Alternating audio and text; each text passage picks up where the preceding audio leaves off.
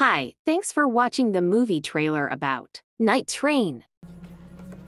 So who are you working for? I'm not working for anyone.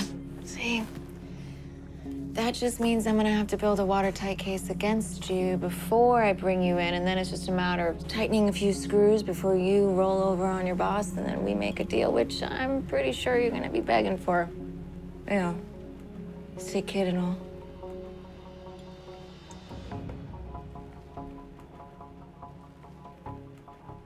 I don't trust contracts written by other people. Too much small print allowing them to back out. Hey, I don't blame you with that bureaucracy BS. I sure don't. Gum? No.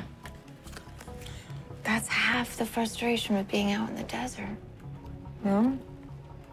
Feels like the Old West, but it's not the Old West.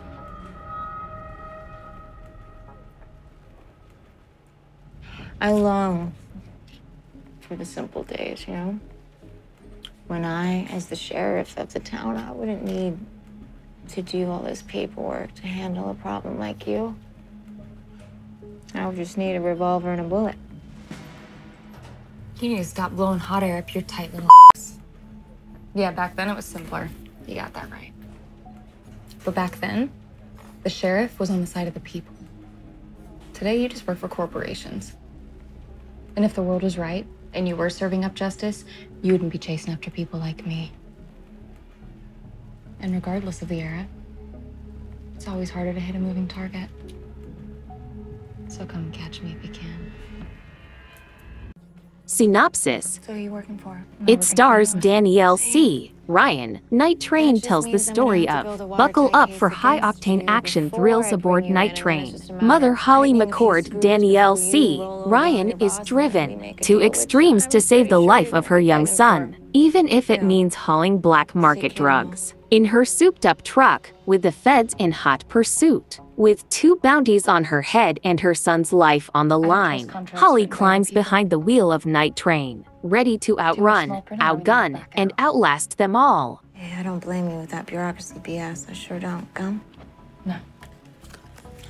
That's half the frustration with being out in the desert. No? Feels like the Old West, but it's not the Old West.